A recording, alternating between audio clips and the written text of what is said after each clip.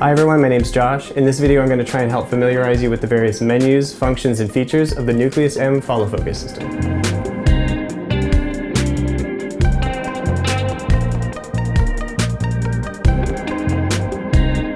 First I'm going to go through some of the displays you're going to find on the controllers and the motors. I found being familiar with the info on these screens can help setup go much quicker. Let's start with the hand unit, or the fizz. Press and hold the Tilta logo to power up a unit. Starting at the top left, you have voltage. The system takes two 18650 batteries, which fully charged should give you approximately 8 volts, maybe 7.8. So if you see this getting down to lower than 7.2, then you're getting close to the minimum safe voltage for your batteries. A suggestion for Tilta here would be to change the naming from V7.4 to 7.4V, since it currently sounds like it's referring to a firmware version. Next up we have recording status.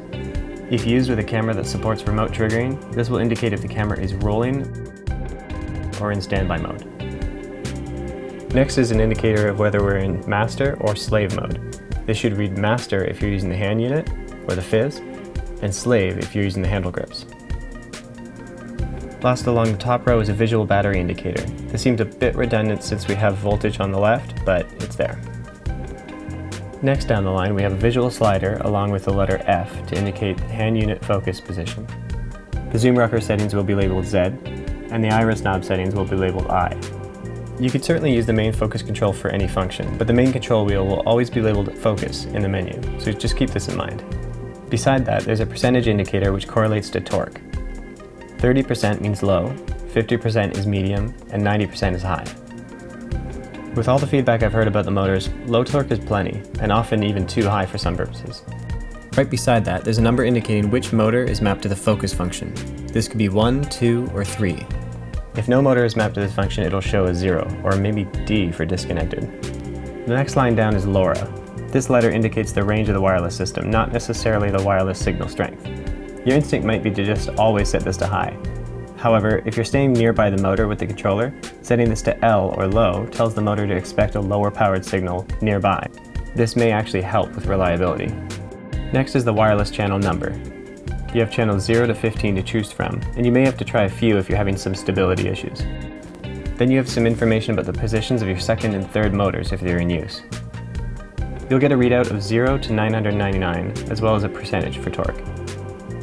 If you have a motor mapped to the iris control, then you'll see an S at the bottom. This is for zoom speed. If no motor is mapped to the iris control, then the iris knob actually becomes the speed control. Speed adjustment goes from 0 to 99. To adjust the speed of the zoom while the iris motor is engaged, double tap up or down on the main screen. Right now this moves in very small increments, so it would take a while to get to the other end of the range. Hopefully Tilta builds in a menu setting for this in the future. And lastly, there's an indicator of the lock mode, which prevents accidentally bumping it if you don't mean to. Turning the controller on its side, we see Function, Delete, Mark, and Cal. Tap Function twice to switch between Master and Slave mode. Press and hold to engage the lock function. Press and hold again to unlock it. Tap Mark twice to add a mark. The hand unit will vibrate when a mark is hit. You can add up to 10 marks in total. Tap Delete twice to remove a mark. The Delete button will remove the marks in the reverse order that you added them. To limit the range of the motor once it's been calibrated, you can set A and B points. First find your A point, and press and hold Mark. The hand unit will vibrate twice. Then move to your B point.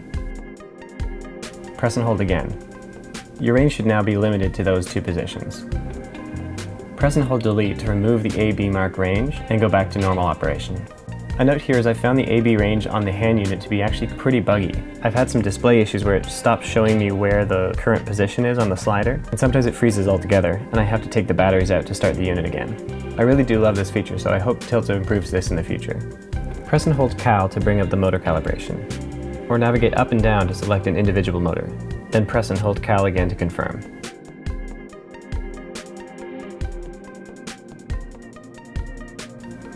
Let's move over to the display on the hand grips.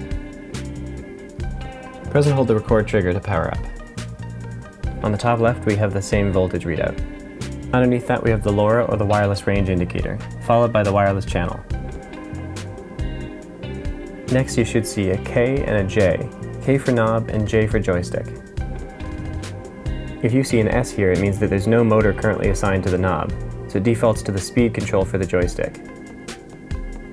Beside each letter you should see free. This indicates whether the motor is in normal mode or AB mode. Then you'll see a position readout between 0 and 999. On the far right, there's a number indicating which motor is currently assigned to this function. You should see a small letter beside the motor number. This is telling you which range the knob is set at. There are 3 options depending on the range switch on the front. Setting this down will always switch to L, the longest range. Rotate the knob fully counterclockwise, then slide the range slider up. You'll now be in M, the medium range. Slide back down to L and rotate fully clockwise, then slide the range slider back up. You'll now be in S, the shortest range. At the very bottom you'll see a T or an R, which indicates whether the unit is transmitting or receiving data. Setting the AB range on either the knob or the joystick is super easy, and I found it quite useful to set the hard limits to either an iris adjustment going outside to inside, or to limit the range of the motor. First, find your A point of the range, and double tap AB. The LED will start to blink. Now go to the end of your range. Double tap AB again, and the LED will turn solid. To exit AB mode and get back to the full range of the motor, double tap one more time, and the LED will turn off.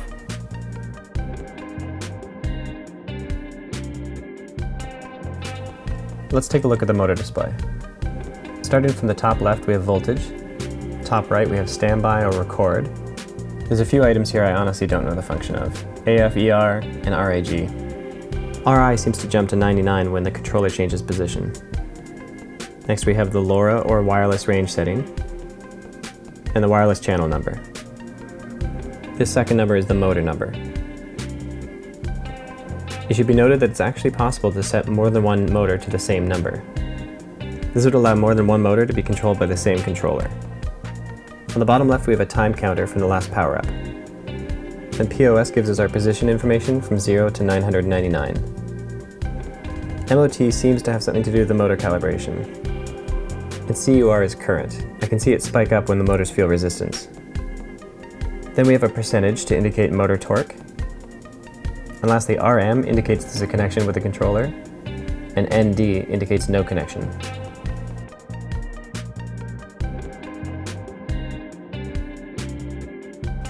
To set up your first motor, connect the motor to the lens, and use the D-tap power cable to send the power to the motor. Press and hold power to turn the motor on. If Calibrate on startup is enabled, the motor will begin calibration. If not, press and hold down or Cal for 5 seconds. The motor will rotate to the limits of the lens. Once complete, the red light on the motor will turn from red to white, indicating the motor is calibrated. Next, set the wireless channel by double tapping up or down. To set the motor number, double tap Menu, select Motor Number, choose your number, and press Enter.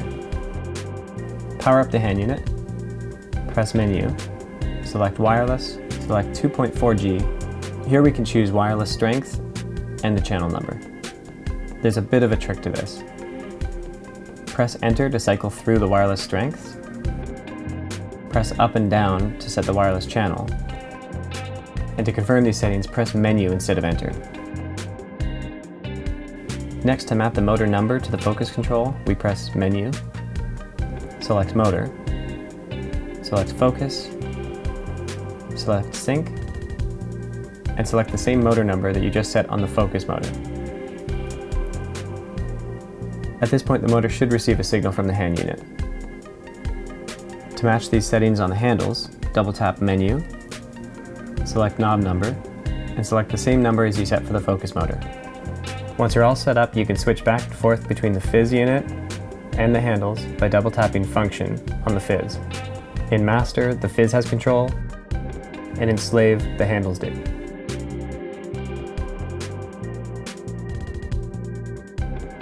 To set up a zoom motor, repeat the previous steps to set the wireless channel. If this is your second or third motor, set the wireless channel on the motor to a different channel than the hand units. The idea is that only one motor is getting wireless information, and the other two are getting it passed through the cable. On the fizz hand unit, press Menu, select Motor, select Iris, select Sync, and select the same number you just set for the iris motor. Match this setting on the handles by double-tapping Menu, select Knob Number, and select the same numbers you just set for the iris motor. Once you're all set up, you can switch back and forth between the fizz unit and the handles by double-tapping Function on the fizz. In Master, the fizz has control, and in Slave, the handles do.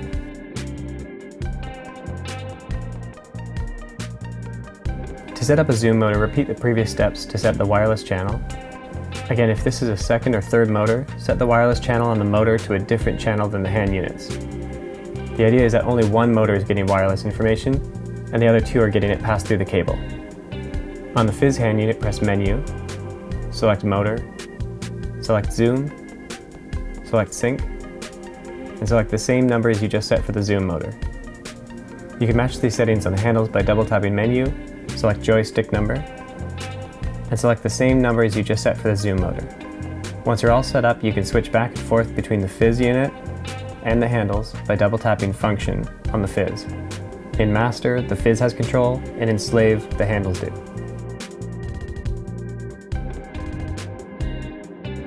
To do a manual calibration for lenses without hard stops, first you'll need a gear ring connected to the lens. Connect your focus motor in line with the lens, but keep the gear teeth disengaged from the lens. Go ahead and power up your motor. If Auto Calibrate is set, you'll have to turn this off by double-tapping Menu, select Auto Cal Mode, and select Manual Start. Power up your fizz hand unit and make sure your focus motor and wireless channel is set correctly. Then go to Menu, Function, Manual Cal, and choose Focus. Next, set your lens to minimum focus, as well as your fizz controller. Then engage the motor with the gears, and press Enter on the fizz. Next, slowly turn your focus control towards infinity, being careful not to go past. Then press Enter. Your lens should now be mapped.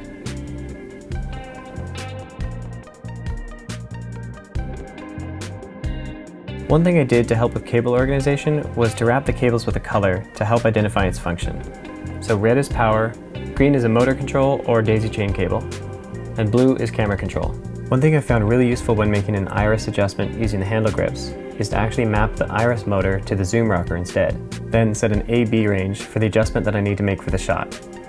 Then I just set my speed to whatever speed is ideal for the shot when the zoom rocker is at full. This way I don't have to think about it. I just push forward to open up the lens and it'll stop right at the mark. Another trick I found is you can actually connect the EXT port on either of the controllers directly to the motors, and this bypasses the wireless system altogether. So if you're having interference problems on set, this could save the shot. Another comment I've heard a lot is that the torque of the motors is actually still a little bit high, even on its lowest setting. I also found that the lower the voltage that the motors receive, the lower the torque they're going to deliver. So if you're worried about auto calibration damaging your lenses, you can actually power up the motors directly from the controllers via the EXT cable and bypass the DTAP cable altogether. Then you calibrate with 7.4 volts instead of 14, and then you plug the DTAP cable back in and remove the EXT cable. So I hope this has given you all a good in-depth look at how to navigate your new Nucleus-M follow focus system and perform a simple setup. Thanks and happy shooting.